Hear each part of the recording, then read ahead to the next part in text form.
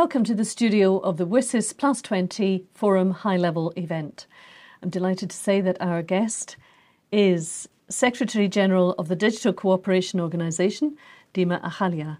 Hello, welcome. Well, thank you for having me, Julian. It's great to be here, and I'm very much excited. We're delighted that you've taken time out of your busy schedule to come to speak to us. Let me start by asking, what are the primary goals and objectives of the DCO's participation in WSIS? Well, great.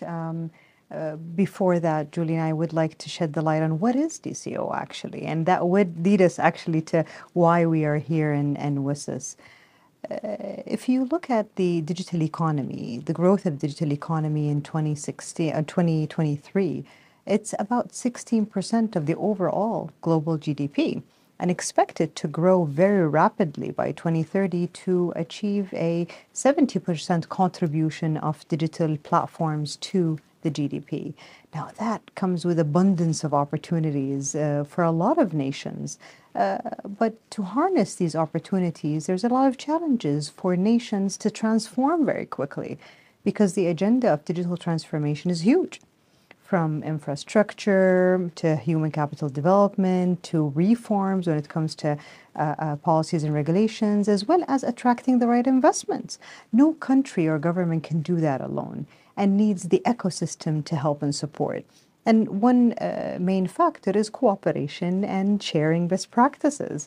And from that intention of sharing and coming together to help and support each other, the Digital Cooperation Organization has been established in 2020 as the outcome of the G20 presidency of Saudi Arabia. And fast forward now, we represent 16 countries from Asia, Europe, and Africa with a total of 800 million in population. That by itself is a huge consumer base for any technology company. And the objectives are four main objectives of DCO.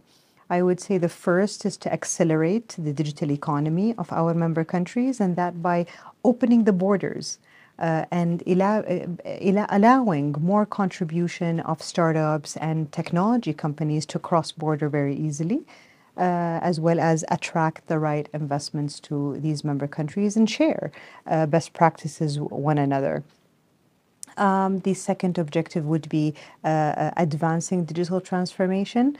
Why should we reinvent the wheel? If there's a policy working for a country, let's share it. And if there is a solution that is working with another country, let's share it with the other, focusing on also human capital development as well.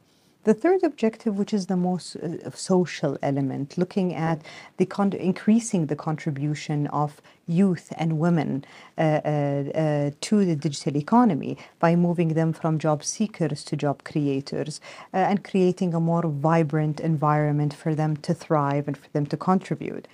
It scares me when I read reports that 350 million women by 2030 will not have access to internet, and that's a big loss. For them just to contribute and to be online, that can add a $500 billion to GDP in 2030. So that's a big lost opportunity. Last but not least, which is the essence of DCO, is being the platform that brings in the government, private sector, and civil society together. And with that, all that ecosystem coming together, this is where the innovation and best practices comes out, and where we facilitate bridging the gap or the communication gap, let's say, between the innovators and between the policymakers, and both of them contributing to find the solution. And this takes me now to WSIS, and why we are here is because of that element, because we do need to bring all the ecosystem together to solve our challenges and find the right solutions. And here in WSIS, we find that to be a platform that brings in all the ecosystem together and to have that shared dialogue between us all to come to solutions, tangible solutions that could help accelerate the digital transformation of our member countries, and then we see that digital economy prospering and growing. So you talk a lot there about the importance of partnerships. How does the DCO collaborate with the member states to enhance the digital economy? Tell me a little bit more about that. Oh, brilliant. Cooperation is not just a word within the name of Digital Cooperation Organization. Actually, it's a fundamental principle that we work against. It's where in everything that we do, after measuring the gap and seeing exactly what is the need to support our member countries, we create digital space accelerators, whom are frameworks or mechanisms, let's say innovative mechanism that brings in everyone together, as I said, the public sector, private sector, and civil society to find solutions. We facilitate that engagement to come out with, and it comes out from it either policy recommendations, either agreements between countries, or either initiatives.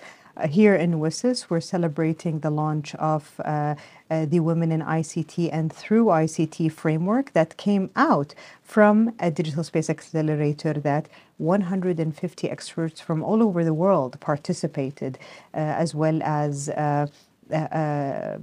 we have been in 3 continents as well to run these accelerators. Another outcome that we came up with, which is the misinformation principles. And that came out also from the accelerators. We brought in everyone together. Another way that we also collaborate or cooperate with our member states is that after we analyze the gaps and that is needed for them to accelerate their growth in digital economy, we not just stop there by telling them, oh, this is your challenge and this is your gap, but also we recommend the solution, and we connect them with the right private sector by recommending several options of private sector that can bridge that gap, and also we connect them with the financial institution. So it's a 360 approach of how we help and support our member countries. And just briefly, the outcomes that you hope to achieve. I know you've touched on them before, but what are the outcomes that you're hoping from this event and going forward?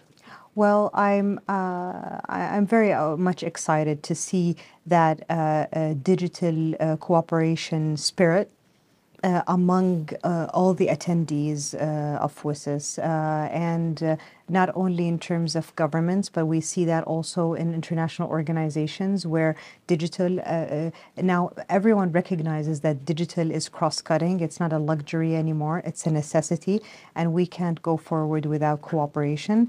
What I'm excited to see is that the language changed, the mindset changed, and everyone is willing to come to the table and to share best practices and to action. And this is how I see WSIS this year, and hopefully we will celebrate next year with the outcomes of the achievements that we agreed on this year. Secretary General of the Digital Cooperation Organization, thank you so much for your time. Well, thank you. Thank you for having me, Julian. Thank you. And more to come from the studio of the WSIS+20 Forum High-Level Event here in Geneva.